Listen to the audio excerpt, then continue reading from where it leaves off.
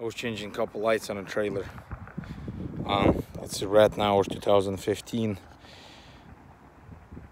See the studs got corroded on 2 lights, so it's one right here. You have to drill these rivets out and pull the light out and plug it.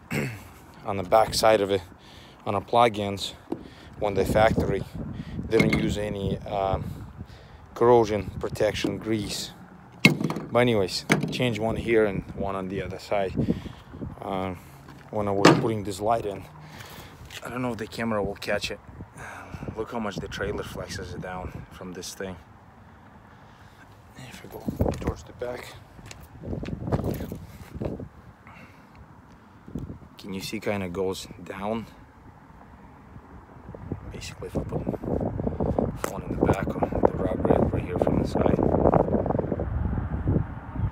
that is insanity. So this trailer is rated for 120,000 pounds. It's a big bubba. I hold some heavy stuff on it. I mean, I had 78,000 pounds one time, but this is 60. They said it's 65, but I think it's heavy in that. I think it's all 70, 68, something like that. And what makes me nervous, it's in such a small space span, that much weight sitting. It's a solid hunk of steel, like literally just a solid piece of steel. It's not empty or nothing. But didn't break yet.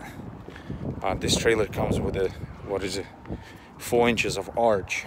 If anybody familiar, when this trailer is empty, on the center it kind of goes up and then goes down, and then you have 3 inches of arch on a top deck. Basically the top deck, when it's empty, it's facing down, and then the top deck goes up. Oh, it's all completely flat.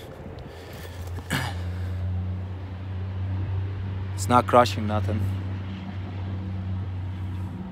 Still dripping up there from a snowstorm. It's warm out, but it seems like it's doing all right. It's not breaking. Oh, let me walk up. That's what it looks like.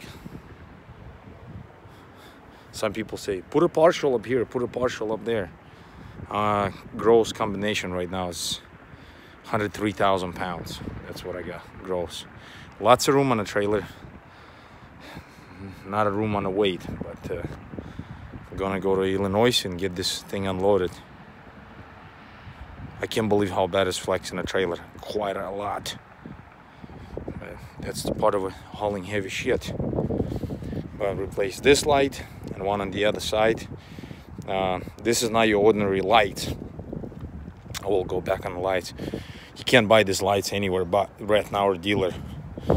And they usually give you lifetime warranty on them. And the problem is, for the claim the lifetime warranty, you have to bring this light to the dealer, show them the problem, what's right there is corroded, and they will give you a new one. When I stopped in up there in T, South Dakota for the lights, they sold out of them, and he's supposed to send me a new one, so he ended up sending me like 2 weeks later. So Ratnauer is kind of good. What they riveted on, nobody can pop them out very easy on a trailer. You know, take them, and you can just go buy in any trailer store and buy this Ratnauer lights. So you got to go specifically to Ratnauer, order them. If they don't have them, they will ship it to you. If you don't have the old ones out, they will not warranty it. So I got 2 of them out. I'm gonna keep them underneath the bunk, and then next time if we're gonna go to South Dakota or any other Ratnauer is gonna bring it to them and give me 2 of new ones, and it's supposed to be free of charge. But they're not that expensive. They're like $13 a piece or 14 bucks a piece. It's just a hassle where you can find them. And like I had that one light. I thought I had only one light and I bought one spare one. Well, it comes down, start looking, I had one more light out. Well, if I get inspected by DOT, they wouldn't care, you know. That's the crappy part about it. But otherwise, trailer's hanging on pretty tight.